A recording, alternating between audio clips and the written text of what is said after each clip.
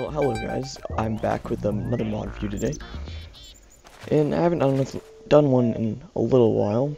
I don't know why I'm being surrounded by like birds. Actually, I think they're just attracted to the tree. But whatever, I'm bringing you a pretty simple mod today. It'll be a pretty short video. Chest transporter mod. I'll have the link in the description. So it's pretty much like how it sounds. Actually, I'm just gonna grab a whole bunch of these because I'll do a bunch of tests, and I'll grab some random stuff and just a bunch of random stuff, and then okay, did not mean to do that, but you can move chests around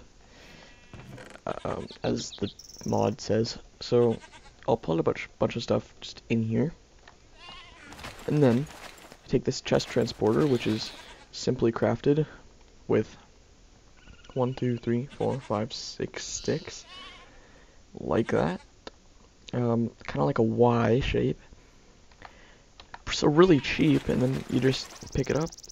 You can take it anywhere, you can take it as far as you want, if you're moving your house, and then just place it down, boom, you've got yourself the same chest in a different location. It breaks the chest transporter every time. You can add anything in there, it will keep it exactly the same order. Whatever you want, you just place it in there, and you get it all however you want, however it's sorted. This actually does not work with double chests, but you can actually, well, it kind of does. I'll show you. Okay, so I pick up one half, and then I can pick up the other half, and then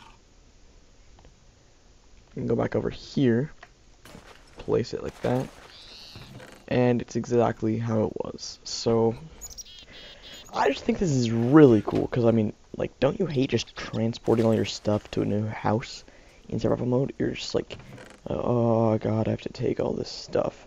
Well, not anymore. I don't want to have to take this in my inventory. I'll just take the chest and go place it on top of a cactus, or wherever you want your chest. So yeah, that's pretty much the mod, actually. That's all it is. I think it's insanely useful though. But yeah, that's it. So a pretty short video, but yeah, I'll have the link in the description. And thanks for watching. Have a nice day, and I'll see you all guys later.